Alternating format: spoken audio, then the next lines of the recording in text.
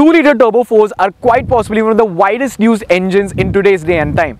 You get this engine from little eco-box SUVs to entry-level luxury sedans to even gargantuan like the Land Rover Defender. It is quite possibly one of the most balanced engine layouts in today's day and time. But that's not the reason why I like that layout. I like it because it is the piece de resistance of pocket rockets. There are more than 10 performance cars that I can name off the top of my head that have that engine setup. But I think so, this is the one that you guys have been waiting for. The Mercedes AMG A35.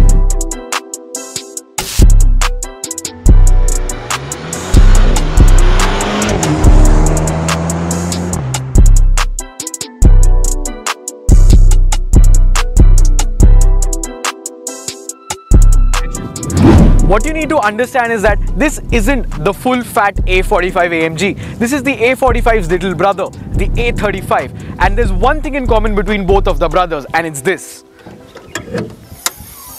This is Mercedes AMG's 2-liter turbocharged 4-pot, and when it comes to power, this thing makes 306 horsepower and 400 Newton meters of torque.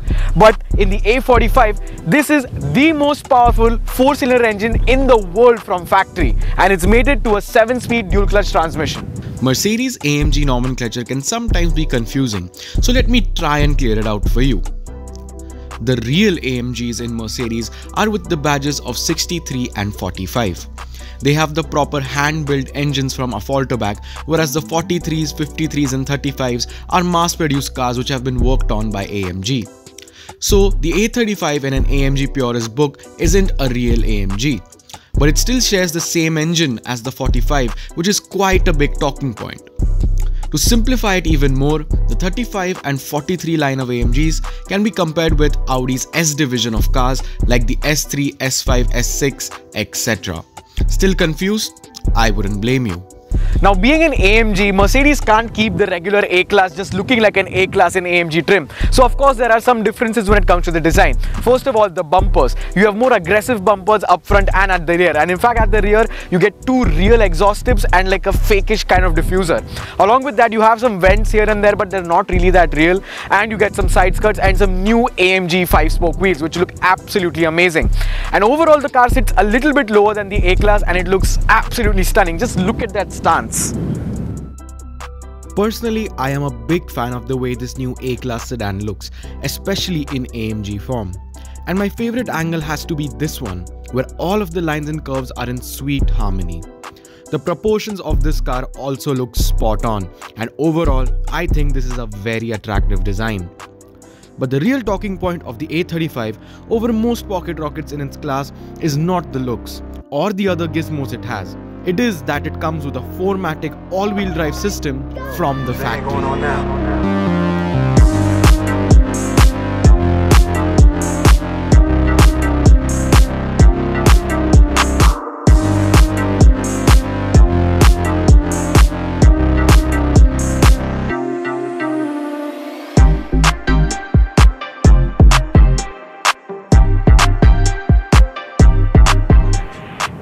Now the biggest difference that the A35 has over its competitors like the 2 Series or the Mini Cooper JCW is that this is a 4-wheel drive car.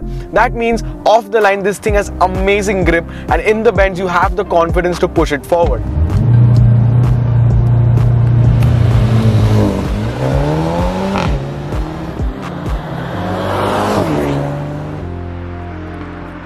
Although I have a few problems with this setup. First of all, the 4-wheel drive system is there, but it's primarily front-wheel drive bias. That means the diff is not going to put the power to the rear wheels unless and until it's needed. So most of the times this thing feels quite front-wheel drive.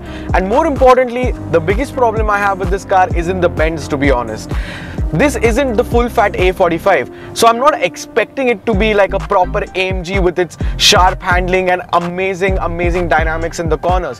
What I expect is at least a decent amount of grip in the corners, whereas this thing I feel just understeers a little bit too much.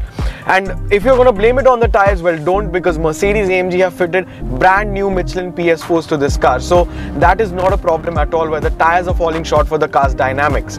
But overall, this car just isn't as dynamic as I expected it to be. And well, that's because there's a 35 AMG. That is something that you will have to accept. It is not the proper full-fat A45. So the handling and dynamics are just a little bit short. What I think Mercedes AMG have done is that they've taken the normal A-Class and just shoved the A45's engine in it in a detuned state. And well, the whole car just feels a little bit dynamically short in terms of that. But there are a few great points about this driving experience. Well, first of all are the brakes. These are the AMG brakes that you get on the A35, and they stop on a dime. And the other thing is that the steering wheel is amazing and it's very, very responsive. First of all, the design of the steering wheel is absolutely amazing. If you get the proper AMG, the design is a little bit different, but I love this design. It's a flat bottom, you have this perforated leather, and it's just a very nice thing to hold. And the feedback and the feel is pretty decent. I mean, you can point the car wherever you want to go and it just darts into that corner.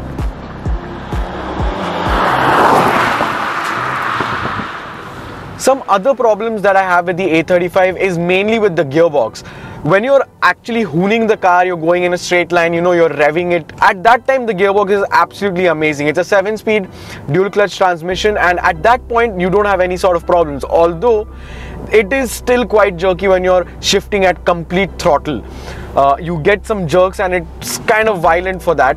But the main problem is in city situations, urban situations. Well, the gearbox is just not as smooth as something that you'll get from their competitors from BMW or Audi. It's just a little bit too jerky in my opinion. That's the other problem that I have. But overall, as a driving experience for India especially, the A35 is really well-rounded, and I have to say I really enjoy driving this car. The 2-liter turbocharged 4-cylinder, if you just hammer it down, it just shoots you off into the distance. And unlike the Cooper JCW, which has so many traction issues, this thing just squats and just goes into the distance. That's how amazing the traction is in this car. The suspension setup in this car is also something that's fairly impressive. In performance car standards, the suspension is quite compliant and doesn't bruise your back on long journeys. The seats also aren't the full AMG bucket seats, so the comfort is maintained, and in our adventure to Alibag, this car was a great companion.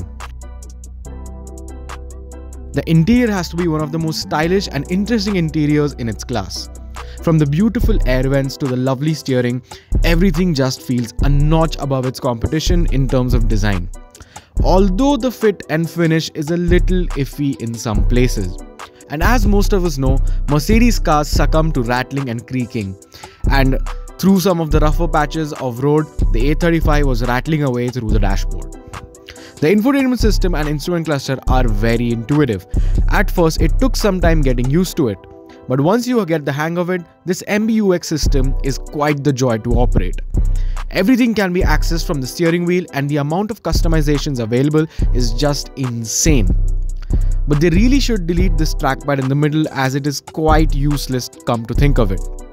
The passenger can use the touchscreen and the driver can use the steering controls, and the area where the trackpad is can be used for a proper gear selector. I think I have said too many negatives about the A35, but that's because my expectations were quite high.